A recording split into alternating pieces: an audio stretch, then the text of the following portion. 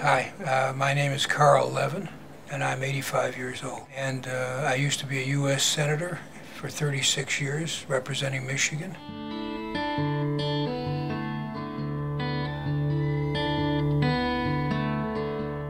Well, my father, Saul Levin, was one of 8 children, and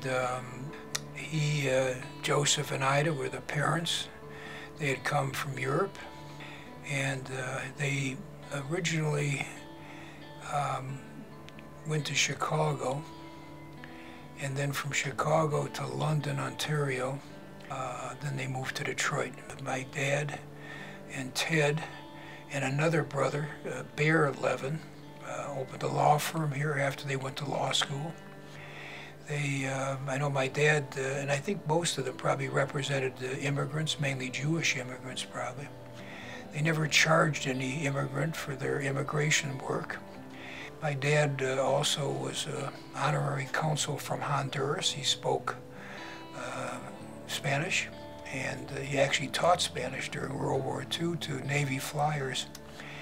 My Uncle Ted was a federal judge appointed by President Truman, and he became a very famous federal judge. My mother was born into a Jewish family, a traditional Jewish family, came from the old country. Her dad was a peddler who had a horse and a buggy and was out in the farm country around Birmingham at that time, selling spools and threads and things that peddlers could sell to farmers. And he saved his pennies, literally. And he bought a store in Birmingham, Michigan, called Levin Son Department Store. Her maiden name was Levin Son. She had 3 brothers. She was probably the only Jew ever born in the city of Birmingham, which was then a village, by the way, when she was born. Because even though there's a lot of Jews there now, she was born in her house. And her brothers were born in a hospital. So we kind of jokingly think about her as the only Jew that was ever born literally in the city of Birmingham.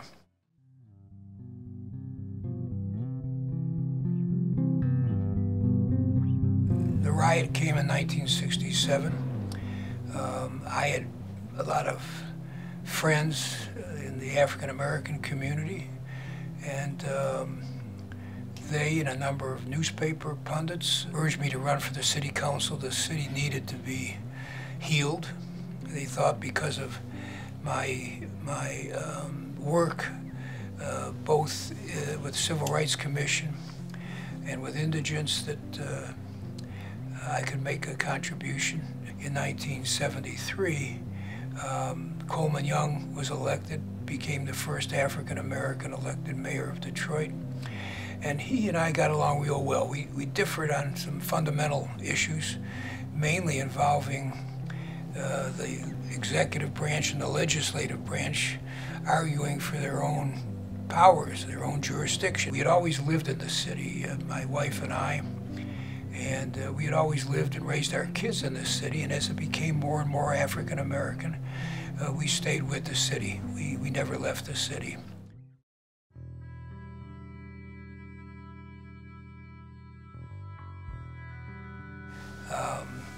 Never thought I was going to get involved in running for office. I obviously ran for the city council and won. The second time, because I got the most votes in the city, I became the council president. So now I'm in the city council, and I decided to retire. 8 years kind of wore me out. And a number of people urged me to run for the Senate. And I was exploring it, actually.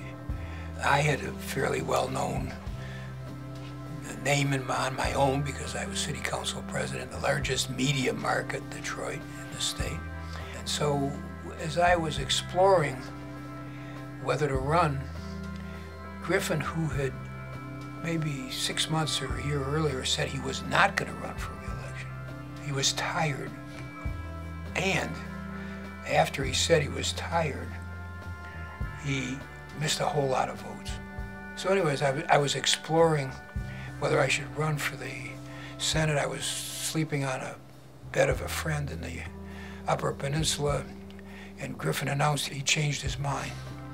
That did it for me. I had a tough primary where I was significantly outspent in the primary, and had a tough campaign against Griffin. Won in a very close race against the incumbent. And Jack Lousma, who was an astronaut, a real nice guy, he won their primary. By the way, there was a lot of antagonism to Griffin in the Republican Party when he changed, because a lot of people had counted on him not running. What happened was that Lousma started his literature with his physical description. And the description ran 6'3", 190 pounds, blonde hair and blue eyes. Now, my staff was saying, uh-oh, there's a signal in there. And I said, believe me, there isn't. He's a nice guy. He's not trying to imply that he's not Jewish, and I am. That's not Jack Lousma. So let's have fun with it. And so a couple weeks later, after his literature came out, I said, well, now my opponent has put out this literature with his physical characteristics, physical appearance. And I said, we've decided to fight back, and the way we're going to do it, we're throwing away all of our literature. We're going to start off all of our new literature with my physical appearance. Plump, balding, and disheveled. Crowds loved it because people really like authenticity, and they like humor in a campaign.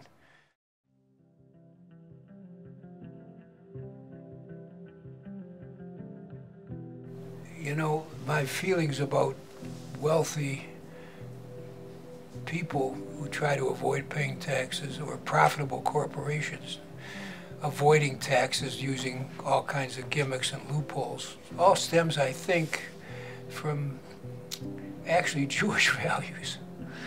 My father always said, if we're lucky enough to live in this country, never complain about paying taxes. I mean, that was an article of faith. If you're making a good living, count your blessings, pay taxes. And you know, the tax avoidance schemes which were used, the Enron tax avoidance schemes, the way in which Apple transferred its property to Ireland, these are the most profitable companies in the world. And for them to be able to get away without paying taxes just shifts the burden to other people, to middle-income people. And everybody ought to contribute to it, who can afford to. And I remember having the head of Apple in front of me at our permanent subcommittee on investigations. And I want to give John McCain some real credit, by the way, because he was my senior Republican who stood up with me against these tax avoidance schemes. But anyway, so the head of Apple comes in front of us, and I held up my iPhone. I said, you know, this is a great product. So what? That doesn't mean you shouldn't pay taxes. We're talking about not your products. It's the fact you ought to contribute to the society which you're part of and help support you on the way up.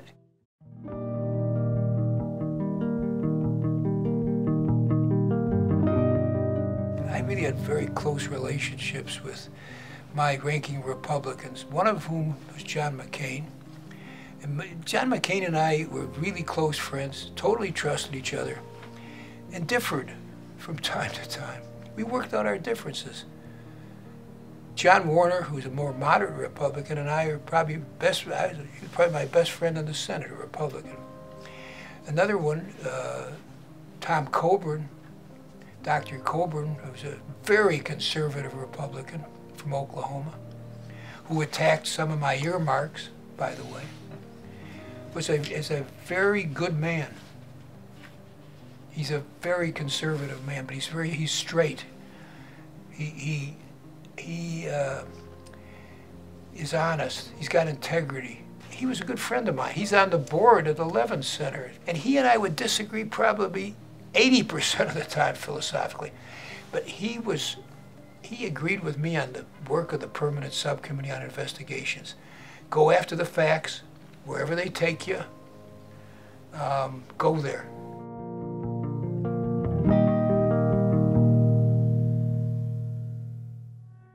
Our city's really coming back. I always believed it would someday. Always fought for it when I could, either on city council or in the Senate. But I never thought I'd see it coming back this strong. It's an amazing phenomenon for me, and very, very heartwarming to see it come back. And it's the young people who have sort of gotten over some hang-ups about gender, about race. All our hang-ups about either not gone, but we've made progress in this country. We got rid of Don't Ask, Don't Tell in the Armed Services Committee. So I worked out something with McCain. You talk about compromise and filibuster.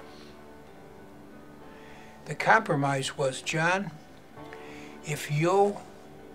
I'll take it out of the bill. I was chairman of the committee.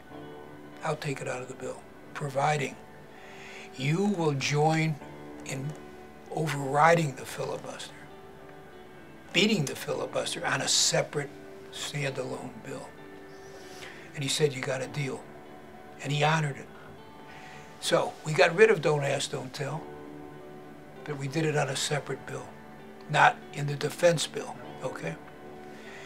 And by the way, I watched as Obama signed the repeal of Don't Ask, Don't Tell on a monitor outside of the Senate while I was getting the defense bill itself passed. And Obama said when he was signing the repeal of this bad law, which we thought was progress at the time, by the way, but it was a bad law, Obama said, "Where's Levin?" He said, "Oh, I know where he is." He said, "In the weeds somewhere fighting for something on the Senate floor." And I watched him say that.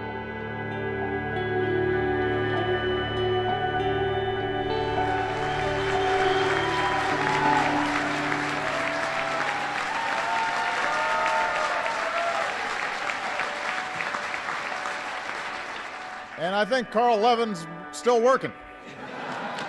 But I want to add Carl Levin.